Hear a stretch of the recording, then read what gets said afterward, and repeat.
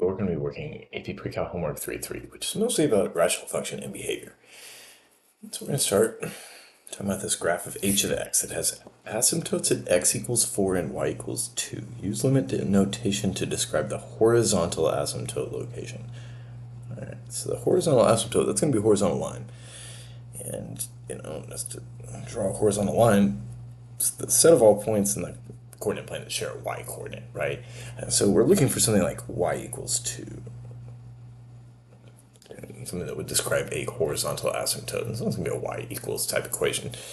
And so, we don't really know all that much about the function h of x, but it's going to be a rational function. And so we'll say that the limit as x approaches infinity, because that's how we'll use for code for in behavior in this class, it's going to be the limit of h of x is equal to 2. And with rational functions, we know it's the case that unless there's like some sort of like really restricted domain outside of, natural restrictions from holes in vertical asymptotes, we're gonna also have the same end behavior to the other side. So as x approaches infinity or negative infinity, h is gonna approach 2. Alright, next one is going to be a table, and we're going to use limit notation to describe the end behavior, at least on A. And the thing about this one, if you've got a rational function, it'll have the same end behavior, provided the degree in the numerator is less than or equal to the degree of the denominator. It's going to be the same for both sides. And that's all the situations that we're looking at right now. This one's only going to have it to one side, which would make it an exponential function, which we're not talking about quite yet. But we're just talking about the limit notation for the end behavior, so I don't think that's going to be too big of a deal for y'all. So as x approaches negative infinity here on the left, right, I'm going from 0 to negative 1,000, so it's getting really negative. As x approaches negative infinity, it looks like y, f of x, is getting closer and closer to 2. So I'm going to say the limit of f of x as x approaches negative infinity is going to be 2. Okay, because the farther I go, the more decimals are staying the same, right? I'm getting 2.1, 2.01, 2.001. I bet, more and more decimals would stay 0 the farther I went to the left, and, see, I'm approaching 2. And the limit as x approaches positive infinity of f of x, as I go this way, I'm saying it's pretty much f of x is decreasing without bound. It's going to negative 50,000, so that's pretty large. We're going to say the limit is negative infinity. All right, on B, we're going to do the same thing, but we're also going to analyze the behavior around x equals 0. Yeah, kind of like we did last time. Okay, so it looks like at x equals 0, we're going to have an undefined situation, and on either side, we're seeing really large numbers, so that's, probably going to be a vertical asymptote. All right, so first let's do the end behaviors. As x approaches negative infinity, as I go to the left,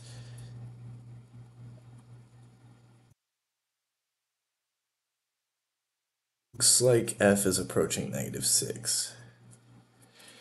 Okay, as x approaches positive infinity, because I go that way, looks like I'm again approaching negative 6. Okay, so limit as x approaches positive infinity of f of x is equal to negative 6. And they also wanted to talk about limit notation to describe the behavior of the graph around x equals 0. Alright, so as x approaches 0 from the right-hand side, so from the positive side, where the numbers are actually positive, the limit of f of x is looking like it's going to go to negative infinity. Negative 7, negative 700, negative 7,000, that's going to negative infinity. And then as x approaches 0 from the negative side, f of x is getting larger and larger. It's going 7, 700, 7,000, that's going to be going positive infinity. Okay. This one is, given the equation for f of x, find the equation of the horizontal asymptotes. Okay, so this, we're thinking end behavior of the rational function, degree and leading coefficient of the numerator and denominator. Okay, so what we're going to do is we're going to think about the numerator of f. So for this first one, so if I was to multiply this out, it would start with the, the highest degree terms, the negative 3x times the 4x. So I'd have negative 12x squared. And actually, I am going to multiply this one out just for the sake of example. If you can just see that it's going to be negative 12x squared over 9x squared, and just you can go from there to negative 12 over 9, good for you. I'm going to just multiply this out. Negative 3x plus 8x is going to be positive 5x and then positive 2.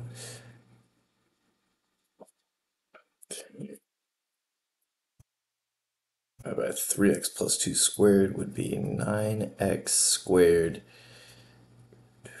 6 and 6 is 12x and 4. All right, and then if we want to look at what will determine our end behavior, do that in red.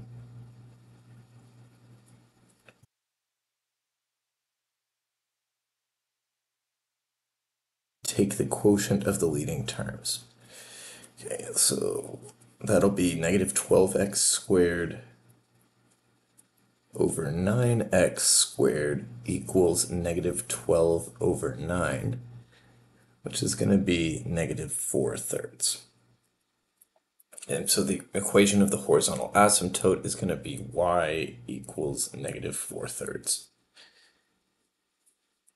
And the reason why that's valid is because of the kind of the limit analysis as x approaches infinity. And I'll make sure to do that because I'm sure that we've got some, limit as x approaches infinity of a rational function coming up. And I'll make sure to do that analysis, just to remind you of why it was valid for us to just divide the leading terms of the numerator and denominator. All right, on this one, it's already multiplied out. And this is another case where we see, sometimes it's beneficial to have something factored, and sometimes it's beneficial to have it kind of in standard form. It just depends on what you're needing, right? Are you needing the zeros and the vertical asymptotes, or are you looking for the behavior? If you're looking for the behavior, it's good to have it multiplied out. Okay, so to look for the thing that will determine our end behavior, they have a name for this. We're going to look at 8x squared divided by 4x squared, which is equal to 8 over 4, which is 2. Okay, so our horizontal asymptote is going to be y equals 2. And just grab the highest power term in numerator and denominator and divide them. That'll give you your end behavior for a rational function. All right, next we're going to use limit notation to describe the end behavior of the rational function. This is what I was talking about. So I'm going to go and I'm going to say, all right, I'm going to do it the same way, at least for the first one, and then I'm going to go through and I'll show you why what we did is legitimate. Yeah, this will be the perfect example. So f of x equals 2x squared minus 2x over 3x squared. So, to determine the end behavior, I'm going to grab the high degree terms. I'm going to say, all right, I'm investigating. It's a little zoomed in. 2x squared over 3x squared. X squareds would cancel, and that's 2/3. Okay, so we'll say that the limit of f of x as x approaches positive infinity, and this will be true for negative infinity as well. So I guess I'm going to just write plus or minus infinity because for these rational functions that have the degree on top less than or equal to the degree on bottom, it's going to be the same for both sides. So I'm just going to write that for all 4 of these. That's going to be 2/3. But if you're sitting there like, I'm not sure why exactly does that work, that's where we're going to go and we're going to do a little bit of algebra on the original expression. All right, so what we're going to do is we're going to multiply by 1 over the highest power term on top and bottom. So the biggest power term I see in this whole thing is x squared. So I'm going to multiply by 1 over x squared on top and bottom. And I'm just multiplying by 1, provided x isn't 0, but we're talking about the limit as x approaches positive or negative infinity, so it's definitely not where x is equal to 0. And then if I was to distribute this 1 over x squared in over all of these things, basically what it would do is it would decrease the power of x in all of these expressions by 2 powers.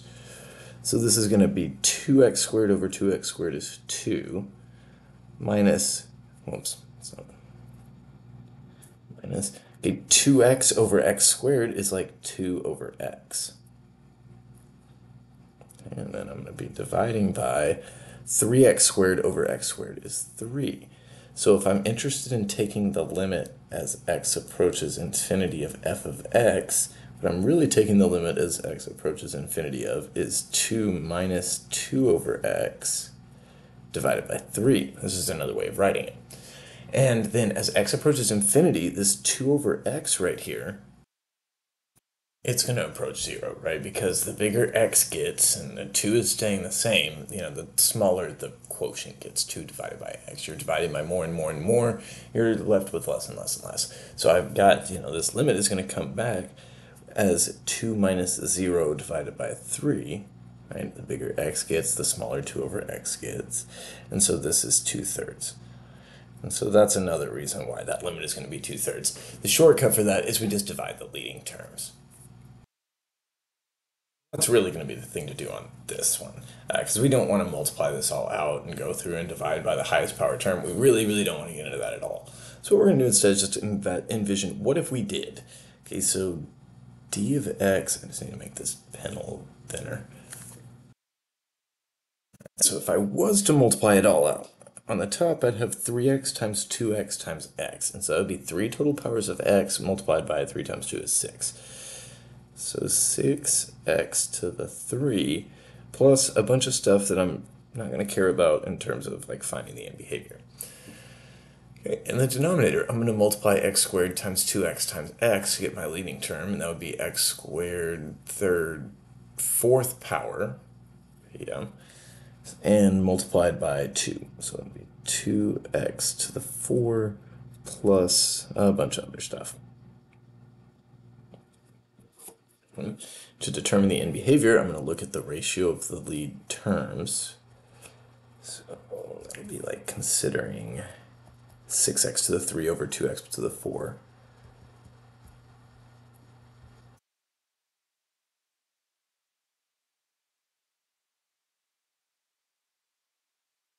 And that is, if I was to simplify it, I'd get a 3 in the numerator and an x in the denominator. Okay, and so we think about the end behavior of 3 over x. As x approaches infinity, 3 over x goes towards 0 because the 3 is staying constant and the x is growing. Okay, so with a denominator that's growing faster than the numerator, we're going to be approaching 0.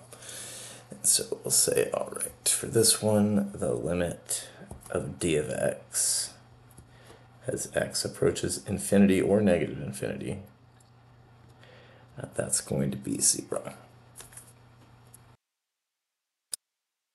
This one, we'll think about, again, same kind of idea. What would happen if I was to rewrite g of x, fully expanded? And so I'd have, 3x times 3x times 3x. So I'd have 3 powers of x and 3 powers of 3. So that's going to be 27x to the 3. And, a whole bunch of other stuff that really won't impact the end behavior, though. And then the denominator, my leading term would be negative x times 2x times 4x, 3 powers of x, negative 1 times 2 times 4, that's negative 8.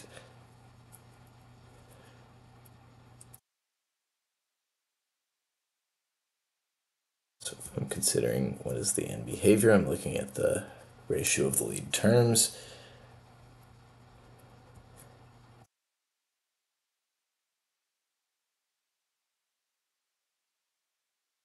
Say that's 27x cubed divided by 8x cubed. If I was to divide those, I'd have 27 over 8. And even though those are both cube numbers, I'm not going to be able to simplify them any further because they're, 27 is 3 3s and 8 is 3 2s, so I can't cancel any common factors. And so I'll say, all right, the equation of the horizontal asymptote would be y equals 27 over 8, but we're using limit notation to describe the end behavior, so that's going to be the limit as x approaches positive or negative infinity of g of x. That's going to equal 27/8.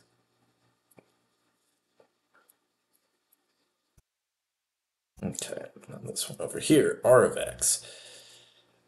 Okay, if we were to, what was I thinking here?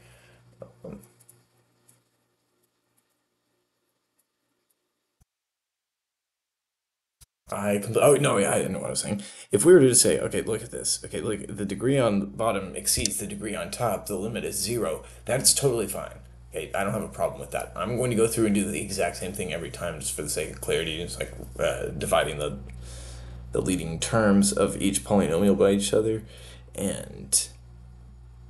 But, if you just see it's bigger on bottom, it's going to go to y equals 0, or the limit's going to be 0, good for you. Just go ahead and write that down and move on. But what's going to happen when I simplify the leading terms? So I'm going to get a 3 over 5x. The denominator will be growing while the numerator stays constant. That goes towards 0, so I'm going to report the limit of r of x as x approaches infinity or negative infinity. That's going to be equal to 0. And that means that the equation of the horizontal asymptote to the graph of r of x is going to be y equals 0. All right, this next one's kind of interesting. It says, write an equation for a rational function that has, okay, so we're going to start off and we know it's going to be a y equals some kind of fraction. So I'm just drawing a fraction bar there and trying to fill in the factors as I figure them out. All right, a whole at x equals negative 3. Okay, so I know that means I've got an x plus 3 on top and bottom. A vertical asymptote at x equals 2. Okay, so I need to have an x minus 2 in the denominator that is not in the numerator. An x-intercept at x equals 0, that's like a 0. And so that's a 0 of the numerator, and so x minus 0. And a horizontal asymptote of y equals 3. Okay, so the way I get a horizontal asymptote is by, having the same degree on top and bottom, and having the kind of the ratio of the leading coefficients be 3 over 1. So I think what I'm going to do is I'm just going to multiply by 3 here. You could change it to a 3x or a 3x plus 9 is the other factor if you wanted to be like really fancy. But I'm just going to multiply by 3 on top. Because if I was to multiply this out, I'd have a 3x squared plus 9x in the numerator, and then an x squared plus an x minus 6 in the denominator, and the ratio of the lead terms would give me 3. Okay, and so I think that's going to be good enough for us. Yeah, that's going to be a good equation. For B, we want a vertical asymptote at x equals 6 only. Okay, that only is interesting, but I remember that these get to have a little bit more to them in a second. Okay, so vertical asymptote at x equals 6 only. So that means x minus 6 is going to be down here in the denominator. X-intercepts at x equals 4 and x equals 2, so I'm going to put those on top. A whole at x equals 3, so that must mean x minus 3 is in the numerator and the denominator. And a horizontal asymptote, y equals 1/4. Okay, so you would want the ratio of the leading terms to be 1 over 4. So we would need like a 4 down here, right? And so, but it's like, it doesn't work, does it? Because I have 3 degrees in the numerator and only 2 in the denominator. I'm going to need to have equal degrees on top and bottom to have a horizontal asymptote that's y equals some number that isn't y equals 0. So what I'm going to do, I'm going to say, all right, well, I guess I'm going to need to add some multiplicity to the denominator. Now, I can't add the multiplicity to the x minus 3, right? Because if I added a multiplicity of 2 there, it would still cancel, but then I'd have a vertical asymptote at x equals 3. So I know it has to be right here, squaring the x minus 6, because then I'll have 3 powers of x, and the ratio of the leading coefficients will be 1/4, and I'll have the horizontal asymptote there, and everything else will fit. And then part C, horizontal asymptote at y equals 0. So that means we have to have more powers in the denominator than we had in the numerator. I think this one's another multiplicity trick, if memory serves. So horizontal asymptote at y equals 0. So I need to have more powers of x in the denominator than the numerator. 0's at x equals 1 and x equals 3.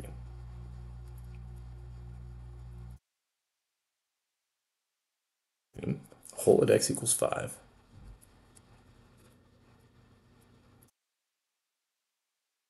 Vertical asymptote at x equals 2. Okay, and so I think at this point, we got a couple of options. What we could do is we could just add other vertical asymptotes until, like maybe at x equals 4, x equals 0, things like that, until we had 4 degrees in the denominator. Or what we could do is we could just add multiplicity to the vertical asymptote we already have. I think if we gave this multiplicity 3, then the denominator would have total 4 powers of x, whereas the numerator only had 3, and that would give us a bigger on bottom fraction that would have a horizontal asymptote at y equals 0. All right. Now the next one's kind of a similar idea. We're going to look at the horizontal asymptote of r of x equals p of x, or, yeah, p over q. So I'm going to just write out r of x as best I can figure it out, and I think that'll help. P has zeros at x equals 5 with multiplicity 2, so x minus 5 squared. And x equals negative 2, so x minus negative 2, multiplicity 1. Q has a double root at x equals 1. A triple root at x equals 4, so that's x minus 4 to the 3. What is the horizontal asymptote of r of x? Okay, so what we need to do is think about, probably the degrees would be enough on this one, because I see on top I've got third degree, and on bottom I've got fifth degree. I've got a faster growing polynomial in the denominator, that's going to go towards 0. But if you wanted to, do it the officially AP Pre-Cal approved way, where we're dividing the leading terms, I'd say, all right, well, r of x is going to equal x to the third plus a bunch of other stuff divided by x to the fifth plus a bunch of other stuff, which means that it's going to have the same behavior as the ratio of these things.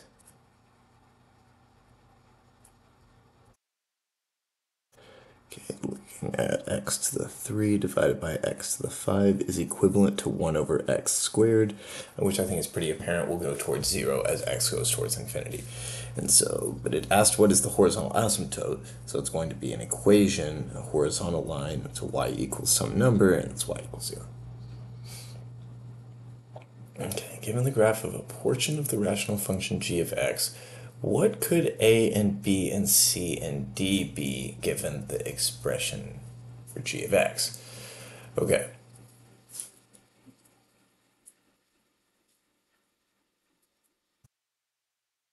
I think we're going to assume that the coordinates of the whole are at 2 and 2. I think that'll work out best for us. All right, so what we really are going to need is think about the whole first. I think that'll be the easiest thing. We've got a whole at x equals 2.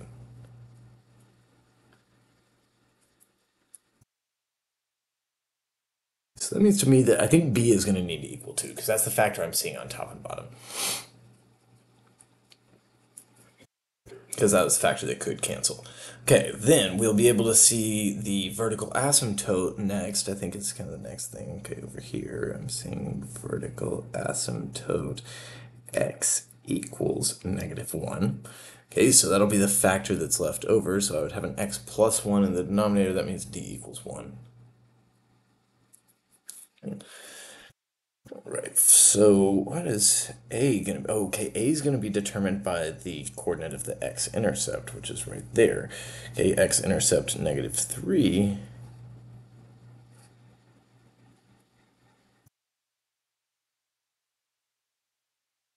That's going to be a 0 of the numerator.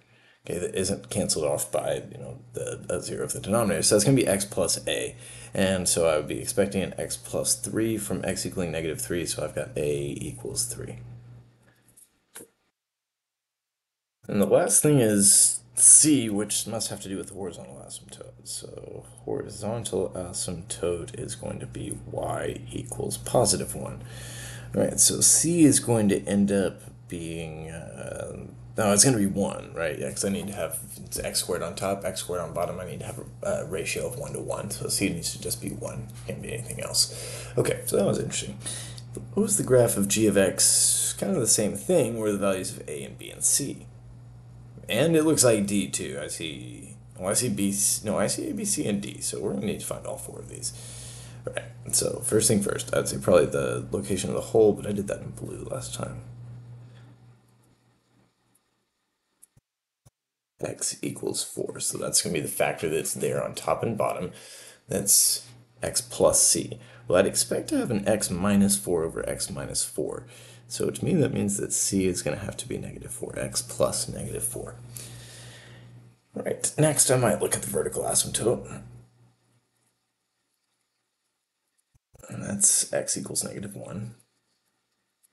So that's going to be the leftover factor in the denominator after canceling. So that's the x plus d.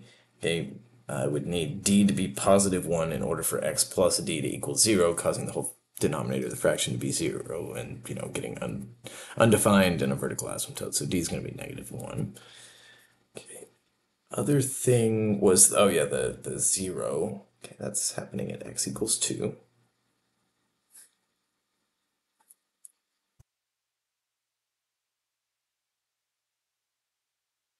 So that's going to be the leftover factor of the numerator, which looks to me like x plus b. So b is going to be, that's what's happening here, -2, right? I would expect an x minus 2 if x equals 2 is a 0. But it's an x plus b, so it'll be x plus the -2. And then the last thing is going to be the horizontal asymptote. Let's see, that's right here at y equals 1. And so if we're going to have, it would, if I was to multiply 3 times x minus 4 times x minus 1, knowing what c and d are in the denominator, I'd get 3x squared plus some other stuff. But I know that the horizontal asymptote is y equals 1, so to me that means that a is going to need to also equal 3. So I have that ratio of leading terms being, 3x squared over 3x squared, which would be y equals 1. All right, now this is the graph of f of x equals ax minus 4 over x plus b. What are a and b? All right, so we really just need to look at the picture of the asymptotes and not worry too much about the rest of it. So x plus b, that's going to be probably the easiest way for us to go from the vertical asymptote. Okay, so x plus b is equal to 0. Okay, where we've got the vertical asymptote, that's at x equals 5. Okay, so that means 5 plus b equals 0. And so that means b equals -5. Get the horizontal asymptote, we're going to look at the ratio of the leading terms, which I guess I was doing that in green before, but I'm just going to, or red or some other color. So I'm going to say for the end behavior, I'm going to have ax over x equals a. But we know that the horizontal asymptote was equal to -2, so that just means that a is going to equal -2. And I'm just going to kind of leave it there. All right, the next type of question we got here is this, like, here's some limits, sketch the simplest form of the graph. So this is going to be, I think some of these have holes in them too, but this first one's the simplest equivalent. Make ourselves, an xy plane, and then we're going to say, all right, we need to kind of like label our asymptotes. So maybe I'll do the horizontal asymptote in red. Okay, so that's the as x approaches positive and negative infinity. Y is approaching 2. So I'm going to just draw in what I think y equals 2 looks like. And then for the vertical asymptote, I'm going to be seeing that's where the limit is infinity. So that's here and there. Okay, so that's going to be at x equals 3. And so I'll decide where I think x equals 3 is, and I'll draw my vertical asymptote there. I feel like I could have made it a little bit longer, like that.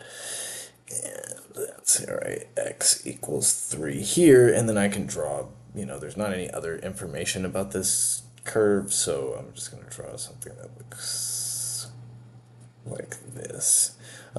It could be up here, or you could draw it down here, where we can't draw it. I don't even actually like that one, because we cannot be crossing a vertical asymptote.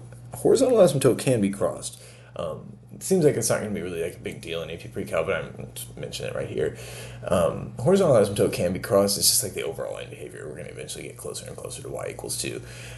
Outside of other information, we can say that's a perfectly fine picture of what the graph could look like. It can't be over here because then all of a sudden it wouldn't be a function. Okay, that's a problem. We're talking about rational functions here, not rational things that aren't functions. All right, so f of 1 is undefined. I'm going to still need a grid though. And that'll do. As x approaches 1, our limit is 2 from both sides. That must mean that we've got ourselves a hole in the graph of f at x equals 1. I'll actually draw it this way. Looks like we've got more action going on here. Anyway, so I'm going to mark off where I think 1 and 2 is.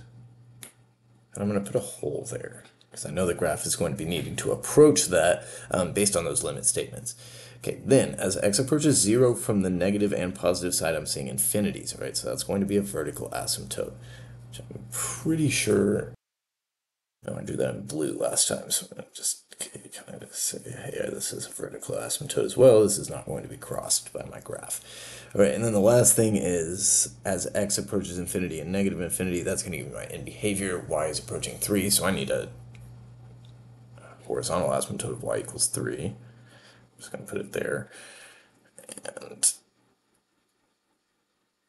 okay, and from here, I can draw the simplest form of a graph. Well, I'm going to respect the vertical asymptote and also the hole in the graph. And my end behavior, I'm going to get closer and closer there. That wasn't supposed to happen. Okay, let's stop there. And, you know, I don't know that it's not happening like this. You know, it's possible to have togetherness around a vertical asymptote.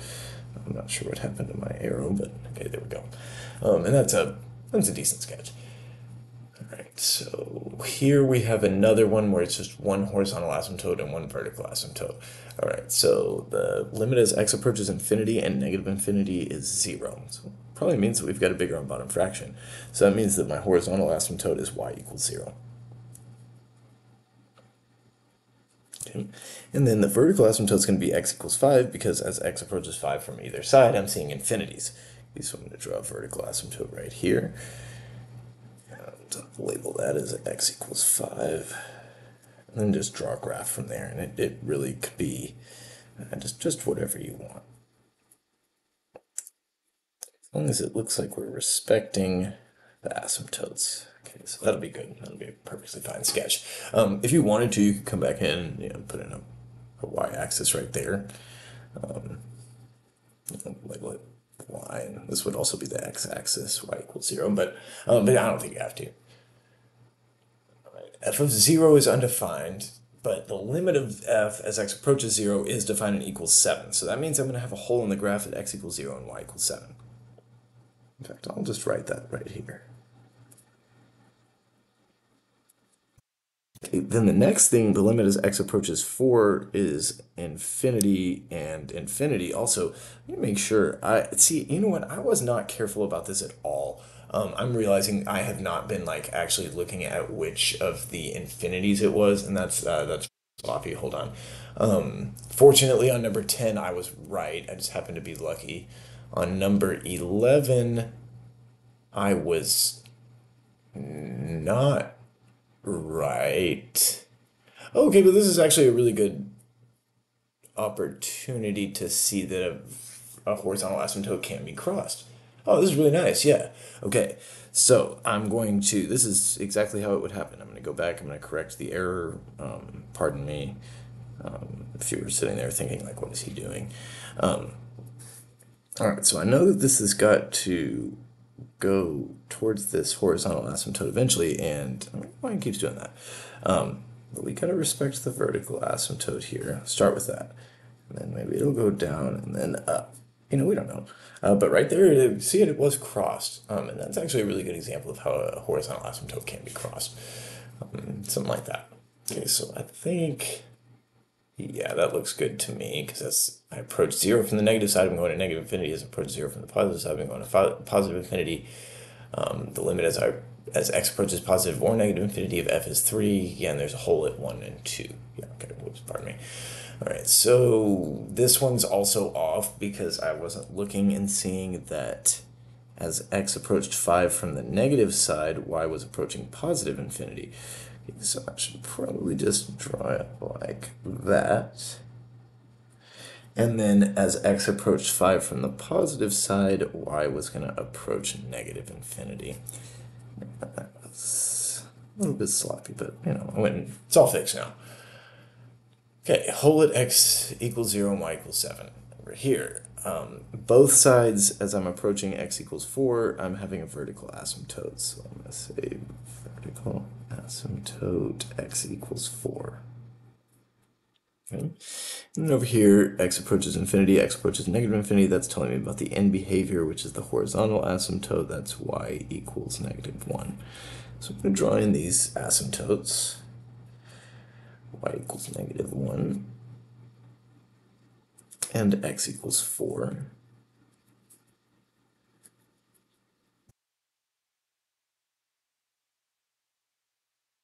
We know on both sides of x equals 4, y is going to be approaching positive infinity. It's just we also have this hole at x equals 0 and y equals 7. So I'm just going to decide that's going to be about here. And so then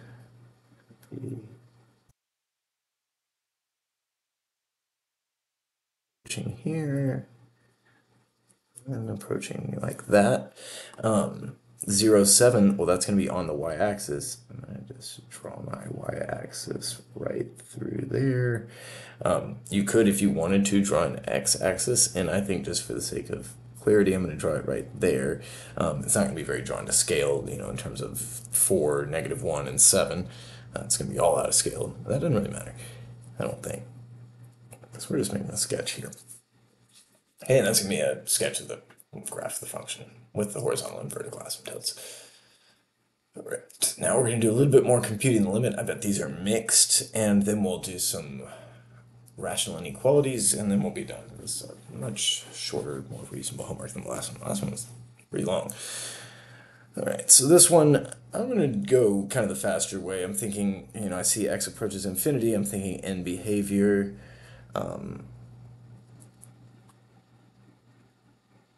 I look at the ratio of the leading terms. That's, 2x to the third over -x to the fourth. That's -2 over x. That's going to 0 as x approaches infinity. Faster growing on bottom. I'm going to just say it's 0. I'm not going to go in and do that whole computation. All right. Here is x approaches 3 from the positive side. This is not an n behavior, so I should just try plugging in x equals 3 first.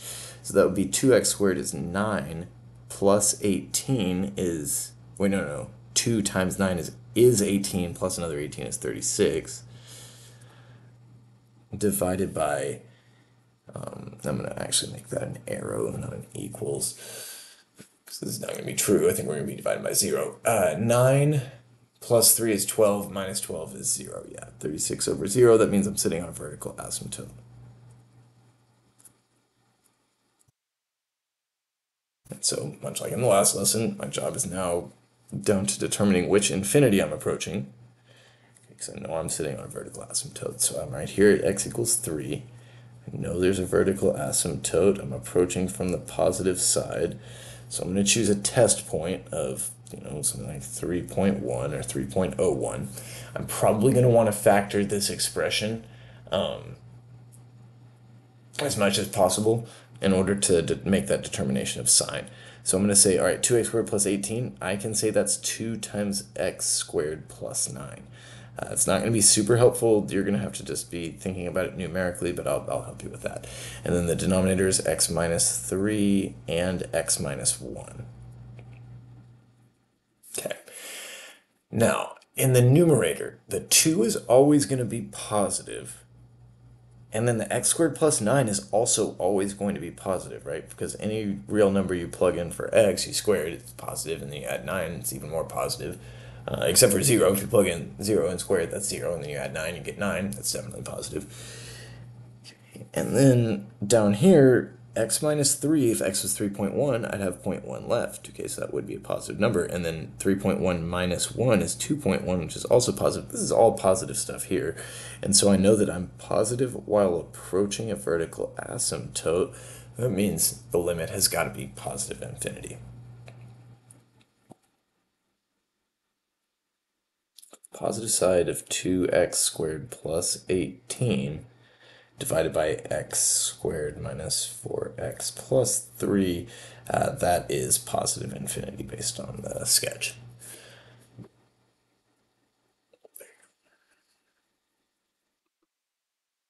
All right, this one, kind of same idea. I'm seeing we're not approaching infinity or negative infinity, so I'm going to try just plugging in and say it approaches. Okay, so x approaches -1. 3 times -1 squared is 3. 4 times -1 is -4 plus 1. That's a 0 on top. On the bottom, I'm going to have x minus 3x plus 1. Okay, yeah, and so that is going to go 0. I'm not needing to factor quite yet. If I squared it, I would get 1 plus 2 minus 3. All right, yeah, so it's 0 over 0. Okay, so what I need to do now is factor and cancel. If I get 0 and 0.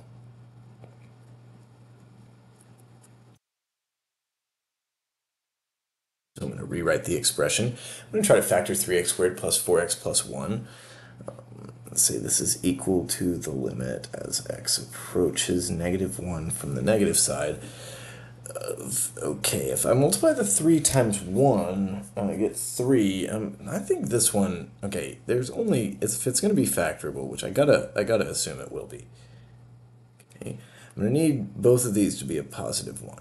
Okay, I'm not going to be splitting the middle term on this. And then to get 3x squared, I mean, I guess I could have -1 and -1, but that would lead to me having a negative middle term, okay, which I don't. So I know that it's just going to be 3x and an x. If you need help with that factoring, you can either just check it by foiling or do it by splitting the middle term or whatever you got to do, or come talk to me about it. But I'm going to say, all right, this one was x minus 3 times x plus 1. And so I can cancel the x plus 1s, and now that I have done that, I can try plugging in x equals -1 again. I get -3 plus 1 is -2. Divided by -1 minus 3, so -2 over -4 is equal to 1/2.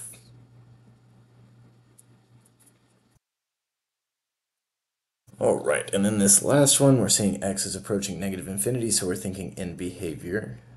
And just like we have many times, and will again in the next lesson, we're going to determine that by dividing the leading terms. So I have a -x and 3x, so -x over 3x, which equals -1 over 3. And I'm going to say, all right, well, the end behavior is that as x approaches infinity or -infinity, y is going to approach -1/3, so that's going to be the value of the limit. Now we're going to wrap up by doing a little bit of maintenance on that rational inequality skill we built on last time. It would be a real shame for you to do all that practice, whenever you did it, and then, kind of forget how to do it. We don't want that to happen. So the best way to prevent that from happening is going to just be by practicing regularly. Not that regularly, though. This isn't like the most important thing in pre-cal, but it's something we need to be able to do. Okay, what we got to do first, we set the inequality to 0, then we identify our key numbers.